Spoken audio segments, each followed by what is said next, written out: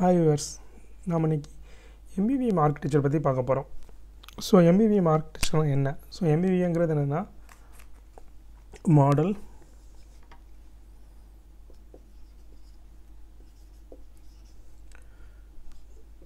View,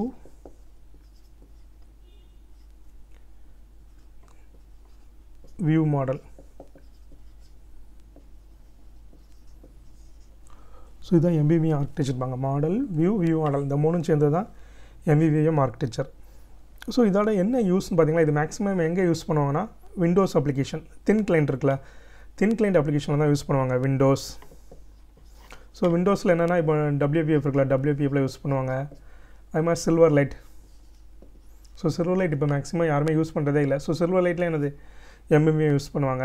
so அது மாதிரி இப்போ என்னென்னா ஜாமரின், ஆமாம் இப்போ ஆண்ட்ராய்டும் MVVM கொண்டாந்துருக்குறாங்க. ஸோ ஆண்ட்ராய்டில் MVVM யூஸ் பண்ணலான்ட்டு கொண்டாந்துருக்குறாங்க. ஸோ இதிலலாம் MVVM யூஸ் பண்ணுவாங்க. ஸோ MVVMனால என்ன யூஸ்ன்னு பார்த்தீங்கன்னா, வியூ இருக்குல்ல, வியூனா என்னது நம்ம UI யூசர் இன்டர்ஃபேஸ் இருக்குல்ல, UIயும் நம்ம பேக் அண்ட் கோடையும் தனியாக ஈஸியாக பிரிச்சிடும், ஈஸியாக செப்பரேட் பண்ணி கொடுத்துரும். ஸோ வியூவில் பார்த்தீங்கன்னா ஒன்லி UI ரிலேட்டட் மட்டும்தான் இருக்கும். எப்படி நான் UI டிசைன் பண்ணுறது, பேக் அண்ட் கோடு எதுவுமே வியூவில் வராது. ஸோ இப்போ நார்மலாக பார்த்தீங்கன்னா நீங்கள் CS பேஜ் இருக்கும்.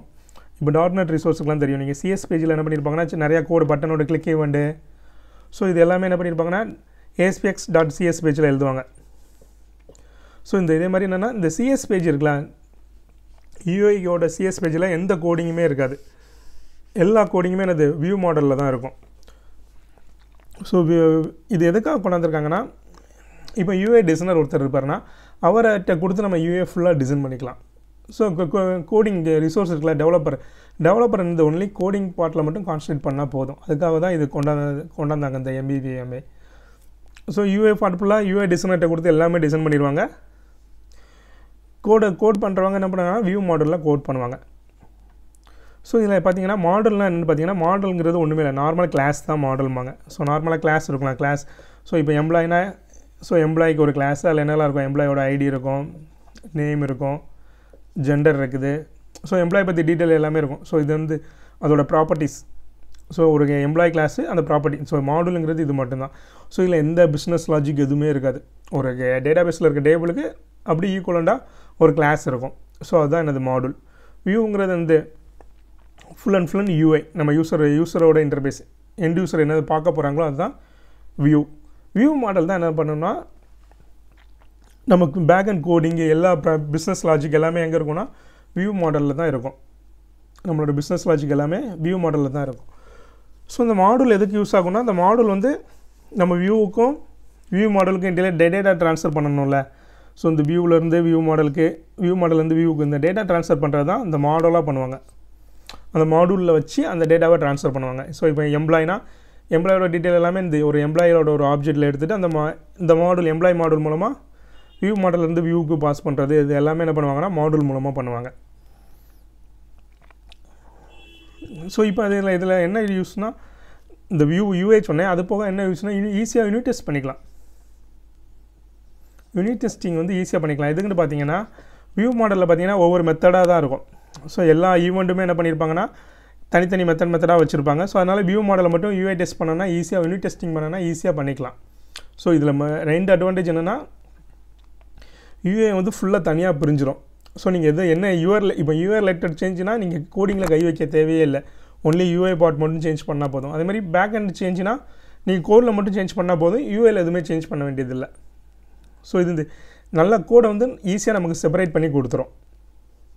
ஸோ ரெண்டாவது என்னென்னா ஈஸியாக யூனிட் டெஸ்ட் பண்ணிக்கலாம். யூனிட் டெஸ்டிங் வந்து என்னது ஈஸியாக பண்ணிக்கலாம். பட் அதே மாதிரி இது என்னது ஒரு விண்டோஸ் அப்ளிகேஷன், இது சில்வர் லைட்டு, ஸோ இதே மாதிரி அப்ளிகேஷனுக்கு மட்டும்தான் என்னது இந்த MVVM யூஸ் ஆகும். ஸோ இதுதான் MVVM. ஸோ அதே மாதிரி இதில் என்னென்னா, இப்போ மேக்ஸிமம் UI கூட கனெக்ட் பண்ணதுக்கு என்ன பண்ணுவாங்கன்னா, இப்போ UIயில் என்னெல்லாம் இருக்குன்னா, இப்போ டெக்ஸ்ட் பாக்ஸ் இருக்குன்னா அதோட ப்ராப்பர்ட்டி, இந்த ப்ராப்பர்ட்டி எப்படி பைண்ட் பண்ணுறது, அது மாதிரி ஈவெண்ட். ஸோ நீங்கள் இந்த ரெண்டு மட்டும் தெரிஞ்சால் போதும். ஒரு ப்ராப்பர்ட்டி எப்படி பைண்ட் பண்ணுறது, ஈவெண்ட் பைண்டிங் என்ன பண்ணானா, இதுக்கெல்லாமே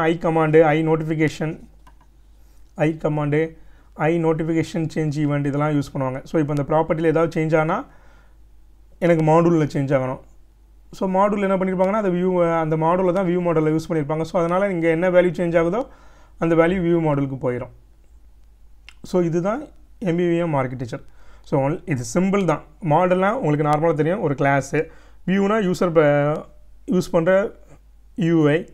வியூ மாடல் தான் நம்மளோட பிஸ்னஸ் லாஜிக், பேக் அண்ட் கோடு எல்லாமே என்னது வியூ மாடலில் தான் இருக்க போகுது. ஸோ இது இந்த ஈஸியாக நம்ம இந்த செப்பரேட் பண்ணிக்கலாம், எல்லாத்தையும் செப்பரேட் பண்ணி கொடுக்குது. ஸோ வியூவில் என்ன சேஞ்ச் பண்ணாலும் வியூ மாடலுக்கு எதுவும் அஃபெக்ட் ஆகாது. அதே மாதிரி வியூ மாடல் ஏதாவது சேஞ்ச் பண்ணால் கூட வியூவை நீங்கள் டச் பண்ணணும்னு தேவையில்லை. ஸோ இதுதான் MVVM ஆர்கிடெக்சர். ஸோ இதுக்கு ரிலேட்டடாக உங்களுக்கு ஏதாவது டவுட்ஸ் இருந்துச்சுன்னா எனக்கு கீழே கமெண்ட்ஸில் போடுங்க, நான் உங்களுக்கு எக்ஸ்பிளைன் பண்ணுறேன். தேங்க்யூ.